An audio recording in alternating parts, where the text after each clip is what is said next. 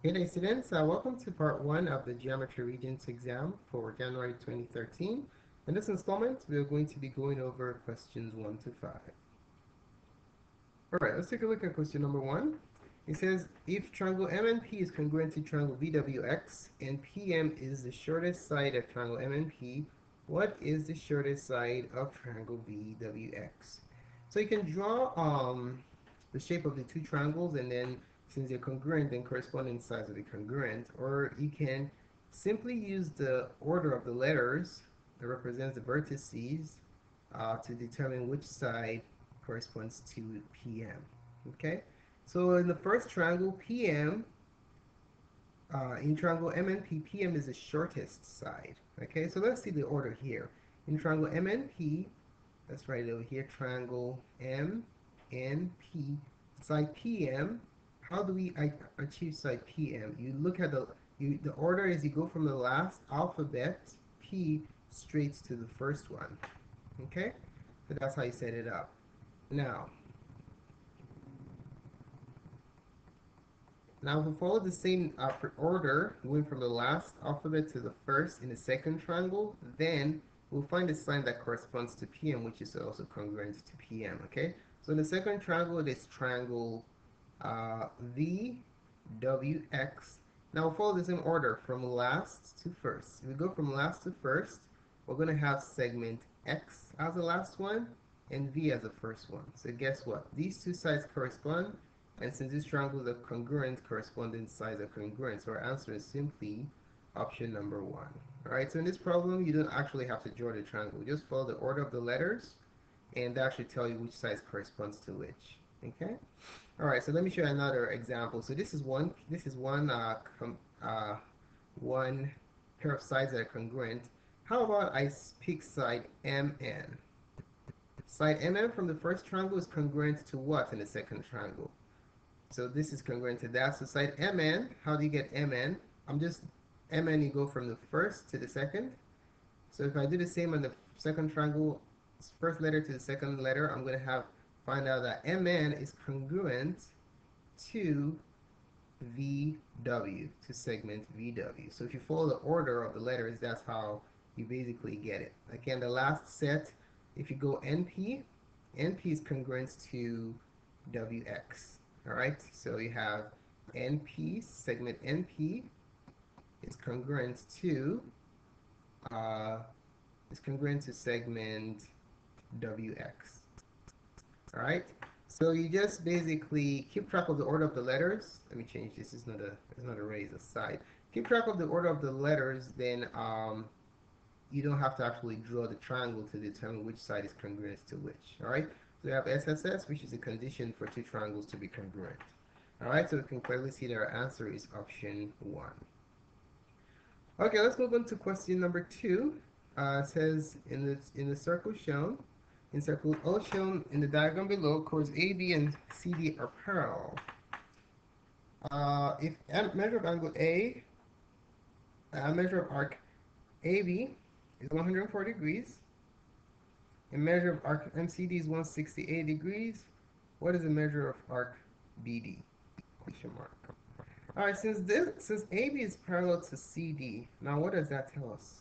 Well, anytime you have two parallel lines in cutting through a circle, they cut out congruent arcs. So basically, this arc right here is congruent to this arc right here. Okay, so measure of arc AC is congruent to measure of arc BD.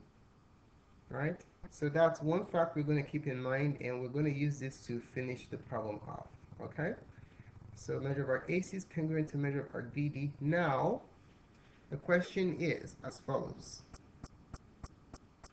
What is the sum of angles around a circle? Full circle is 360 degrees, right? So when I subtract these two angles from 360, I'll get these two, AC and BD will be left. Okay? Because I know that AB plus BD plus DC plus CA all add up to 360. So if I want to find AC plus BD, I'm going to add these two and subtract from 180. Okay? So measure of AC plus measure of BD is going to be the measure of the entire circle, which is 360, minus the other two I know, which is 104 plus 168. Okay? Now let's compute this with our calculators real quick. All right, so we have 360 minus 104 plus 168. And our answer is 88.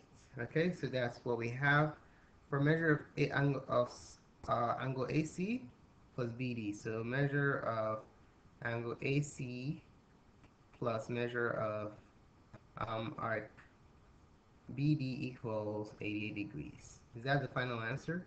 Notice we have 88 degrees here as an option, but is that right? Absolutely not. We were asked to find the measure of BD. This is a distractor right here. We're not done. So how do we find BD though? We know what AC and BD are. But wait, since they're congruent as we determined earlier here, then, well, we determined that they're congruent here, then we can just replace one with the other since they're equivalent, right? So since these were congruent, we can say measure of angle BD plus measure of angle BD is equal to 88 because measure of AC is congruent to measure of BD, so I can replace AC with BD since they're the same. So twice measure of angle BD is equal to 88. So what do I do to get BD? I just simply divide by 2, right? Because I'm adding BD to itself, or I'm doubling it. So if I divide both sides by 2, that will give me what the measure of angle BD is, because BD is exactly half of the combined measure of BD and AC. So we have measure of angle of arc BD equals 44 degrees. So our answer is option number 2. All right, let's move on to the next question, question 3.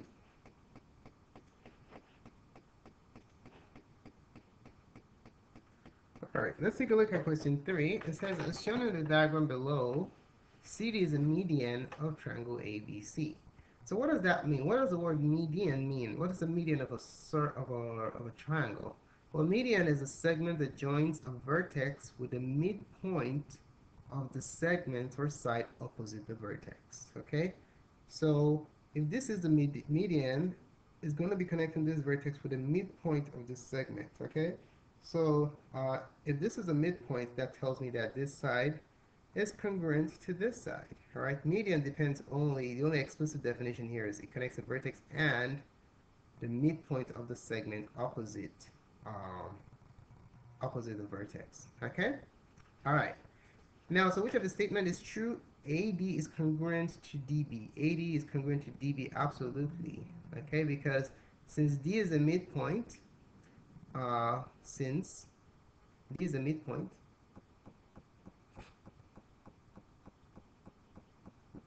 then we can rest assured that segment AD is going to be congruent to segment DB.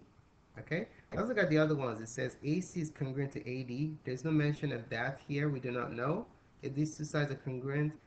And then 3 and 4 are automatically wrong because we do not know anything about angles when we're talking about medians. Medians just has to do with the midpoint and the vertex, okay?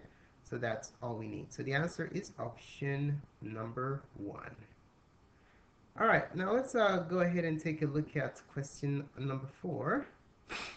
It says, in the diagram below, under which transformation is A prime B, triangle A prime B prime C prime, the image of triangle ABC? So this right here is triangle ABC, and this is A prime, C prime, B prime. What happened here? Well, let's take a look at each point. If we'll consider what happened to each point, then we'll be able to determine what's happening here, okay? All right, so let's start off by taking a look at A. A to A prime, what happened here? From A to A prime, you notice what happened? It's a reflection along the y-axis, all right? How about B to B prime? From B to B prime, there's also a reflection along the y-axis. How about C to C prime?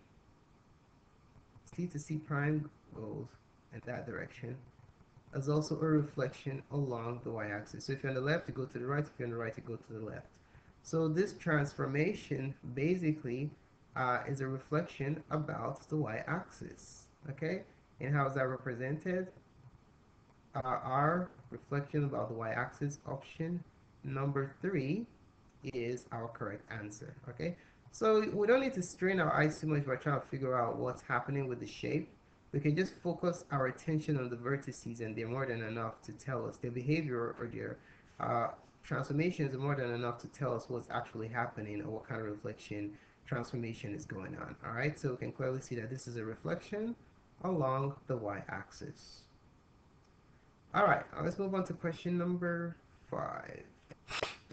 All right, so question 5 says AB is the diameter of a circle O, whose center has coordinates 6, 8.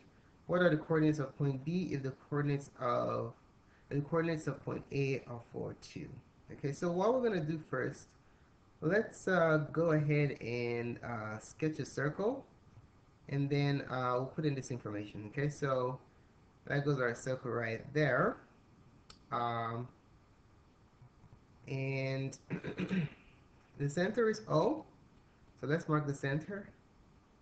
Say well, let me draw the diameter first, so it's easier for me to find where the center is. So let's say that's the diameter, and there goes the center.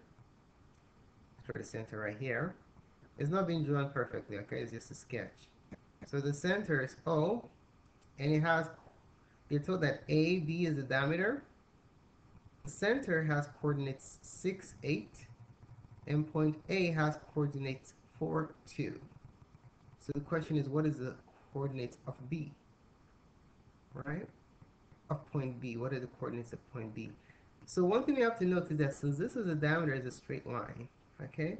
And since it's a straight line, that means it's going to have the same slope for every point. The rise of a run for any pair of points on this line will be the same, okay? Now, since O is a center, the distance from A to O will be congruent to the distance from O to B. So the rise and the run from A to O will be and O to B will be identical. All right, so the rise and the run from A to O will be exactly the same as the rise and the run from O to B, because they're collinear and O is a midpoint. Okay, this segment right here is congruent to this segment. They're both the radii of the circle. All right. So what is the rise and the run here? Let me sketch it for you so you can see exactly what's going on here. From this point, so we have a certain rise, and a run takes us from point A and the extremity of the circle to the center. And then we have another rise and a run.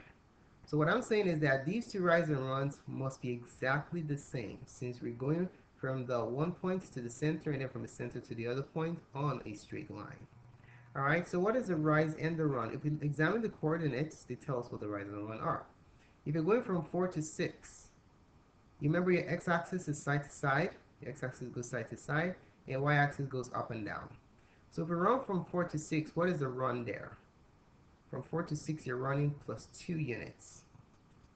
And then if you're rising from 2 to 8, what is your rise? How many units do you have to rise to go from 2 all the way to 8? You have to rise 6 units, because 2 plus 6 is 8, and 4 plus 2 is 6.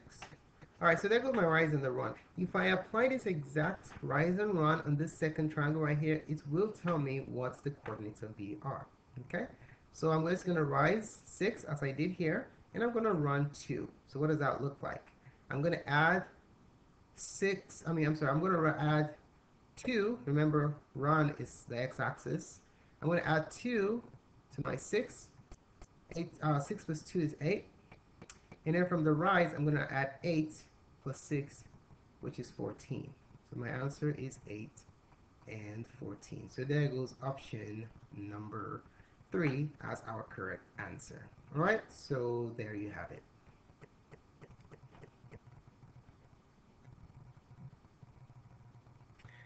All right, so let's take a look at another way of doing number 5. If this drawing is a little bit too complicated for you, we can just orient them vertically. So we have 4, 2 as the first point, and then we have 6, 8. All right, and then we have the other set of points. So this is point A, and this is O, and this is B. All right, so the question is, what do you add here to go from 4 to 6? From 4 to 6, you add 2. So guess what? To go from O to B, you're also going to add 2, 2. Okay? Because 4 plus 2 is 6. And then for the y coordinate, how do you go from 2 to 8? You add 6. So what does that tell me? To determine the new y, we also have to add 6, 2. Okay?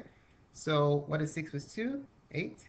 And what is 8 plus 6? 14. This is just another way of doing it. You just line them up and then see how many units you're jumping by, and then just apply it to the preceding points to get the next point, and you get your final answer, which is option number 3. All right, so there you have it.